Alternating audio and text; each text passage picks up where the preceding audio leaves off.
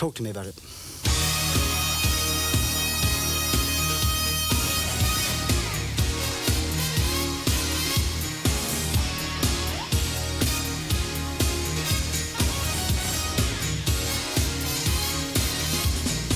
We went to Japan, we went to Australia, we went to all around Europe, England, and America and Canada.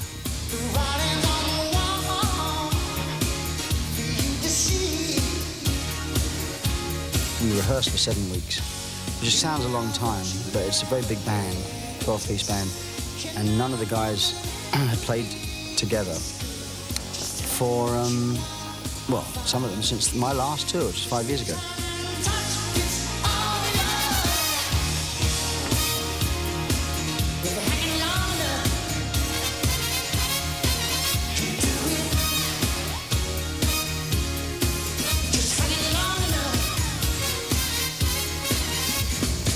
We had a couple of weeks with the rhythm section, a couple of weeks with the horns, and a couple of weeks with everybody, as well as lights and sound. So it worked out quite nicely as it happened.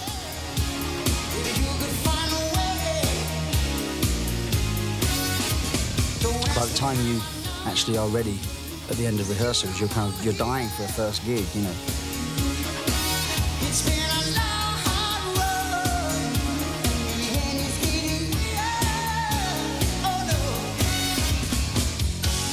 I know the best shows that we felt the best anyway were the Berlin shows, because we'd never seen an audience react in the way they reacted.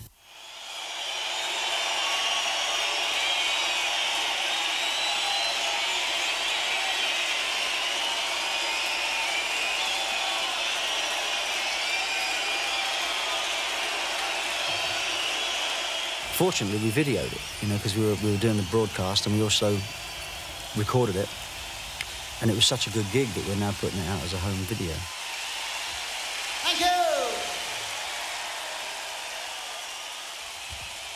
Say hello to everybody out there in television. Alles klar? Good. It's always the ones that you don't really think. When there's too much importance put on a show, sometimes it doesn't happen. It never lives up to the expectations. It's usually the ones that you didn't expect to be very good that are great. Heute Abend spielen wir alte Stuka, eine neue Stuka. Lots and lots of Stuka tonight.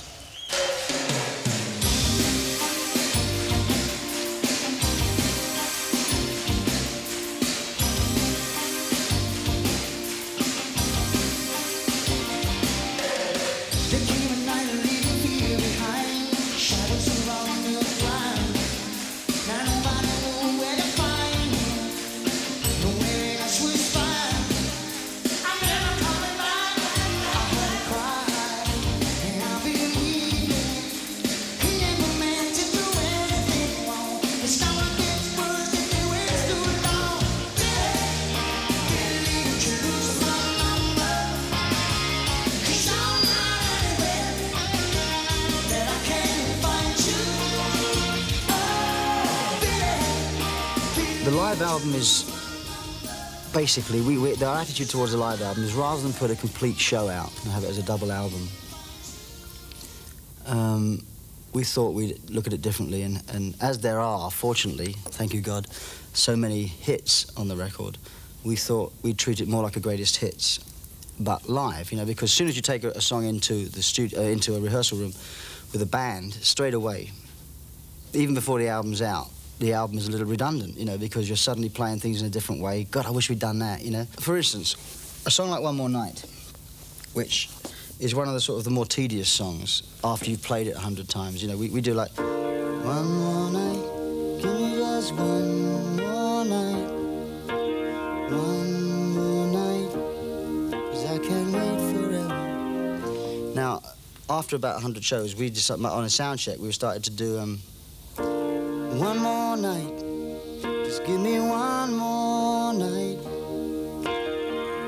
Give me one more night, 'cause I can't wait forever.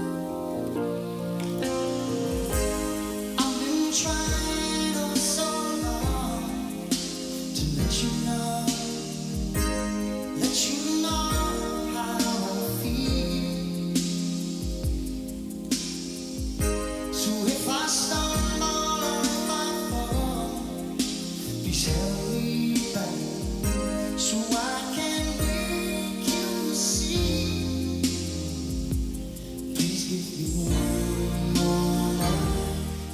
just sort of change it around and suddenly the song becomes a totally different song.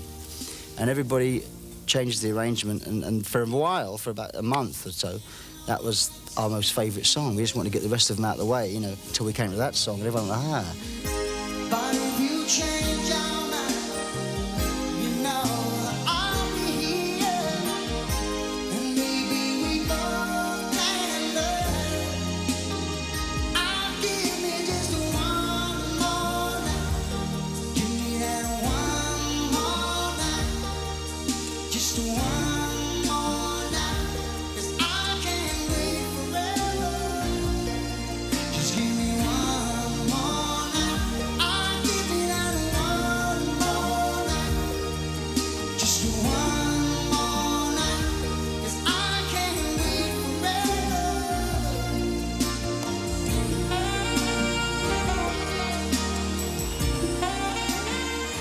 So the live video, well, that's the whole show, and nothing but the show. Nothing taken out.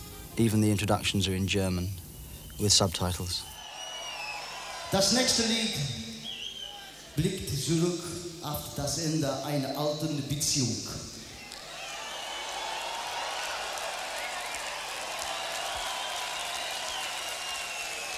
The song heißt Do You Remember?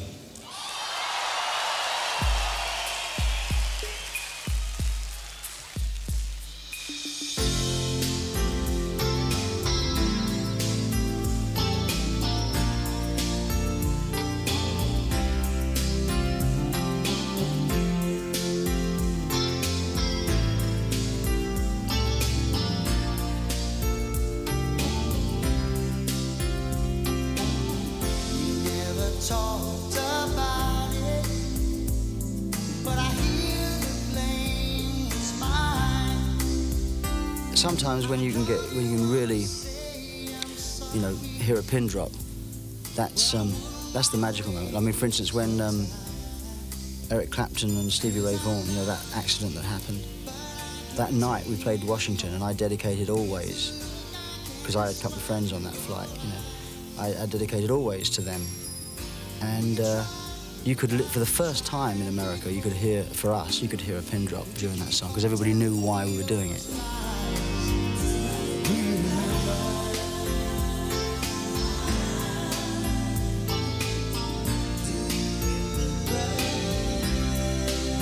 Tell me, do you remember?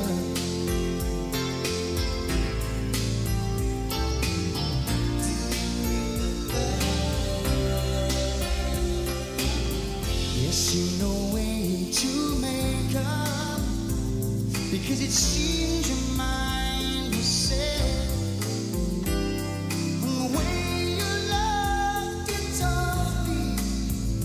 That's a look I know I'll never forget. I don't find it that hard to sort of, I don't relive it, but at the same time, you know, yes, you try and tap on those emotions. It's like when you're writing a song, you know, you try and tap in on the way you, even though you're feeling maybe quite happy, if you're writing a song that is actually quite sad in the way it, you know, the chord structure and things, you try and sort of tap into those emotions that you did have at one point, and use them. Tell me, do you remember?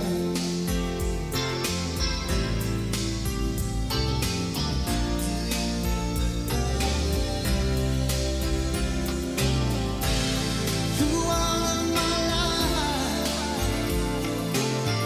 in spite of all the pain, you know people are funny sometimes.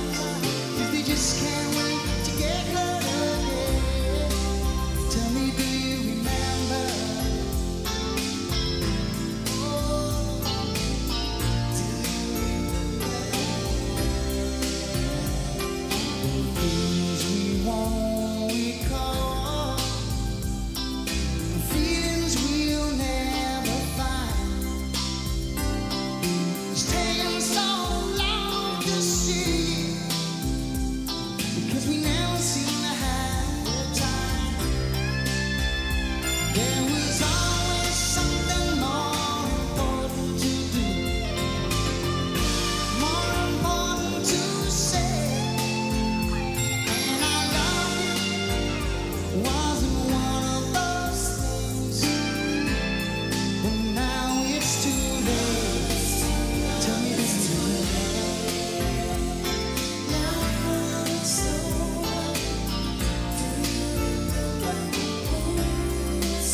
tell me, do you remember?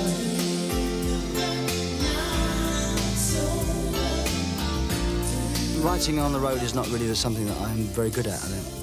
If I was on my own and I could go back from a gig and have this little sort of this little studio set up in my room, then maybe I would get more done. But then you start staying up late, and then, you know, then you don't get up late until late, and then suddenly your time things turn around. I sometimes envy people like Prince, you know, who lives and breathes music to the point where he only sleeps when he's tired, you know. Stevie Wonder only sleeps when he's tired. I feel like I have to sleep when I have to sleep because the family are on the road, and, you know, I have certain kind of responsibilities in the other direction. Well, there was no easy way to understand it. There's just so much of my life in her, and as I can't find it. And it's easy to let go. There's so much love you never know. She reach you no matter how far. Wherever you are, two hearts beating just one mind, beating together till the end of time. You know we're two hearts believing just one mind, together forever till the end of time. Oh no. Like on Two Hearts, for instance, the horn players used to just do this waving thing because they're not playing. And 17,000 people were doing it. And it was quite amazing for us to watch that. We sort of almost stopped playing. She knows, yeah, she knows, no matter how far we know, she knows. Come on, on every side we're two hearts, but we're living just one mind, beating together till the end of time. You know we're two hearts, but we're living just one mind, together forever till the end of time.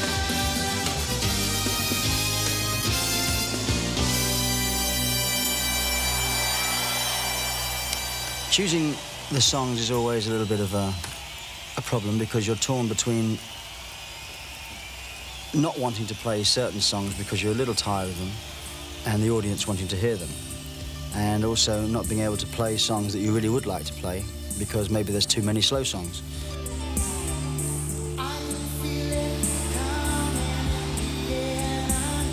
It can be a problem with when there's a very enthusiastic audience, over-enthusiastic audience, like in America, when if you're not singing, they're going, woo! Yeah! You know, Phil, you're great! You know, they do all that stuff while you're doing something very, very quiet. And that kind of shatters the mood for the band as well as distracts you, you know? The French audience, for instance, you know, amazingly loud and sort of vociferous, you know, and yet when you're playing the song, you could still hear a pin drop. So they kind of got it together a bit more, Europe, I think.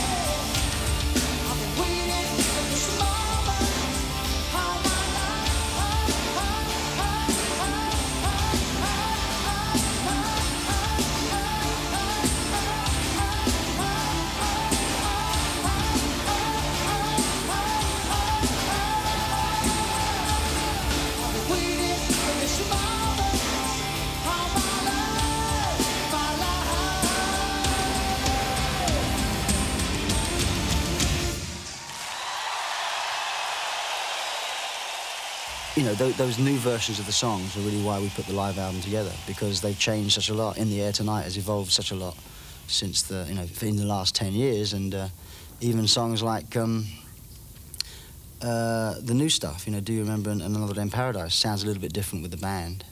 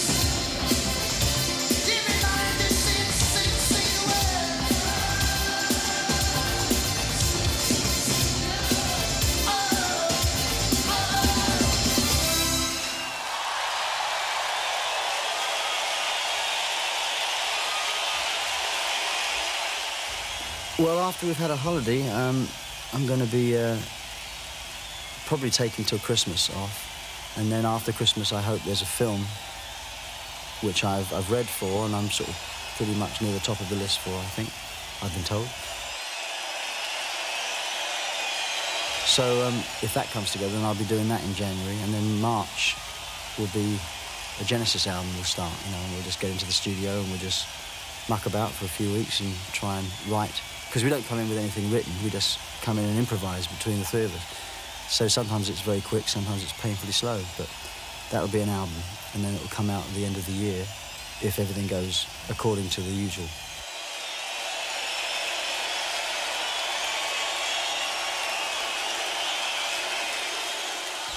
I just want to do more films, you know. I'd love to do another couple of films just to see if it's as much fun as Buster was. If it is, I'll do more, and if there isn't, then I maybe won't do any more for a bit.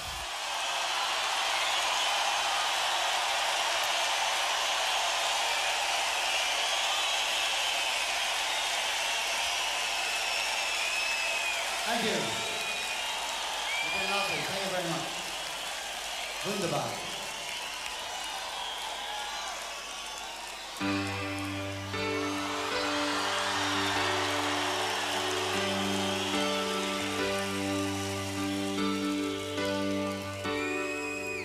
When I'm feeling blue, all I have to do is take a look at you. Then I'm not so blue. When you're close to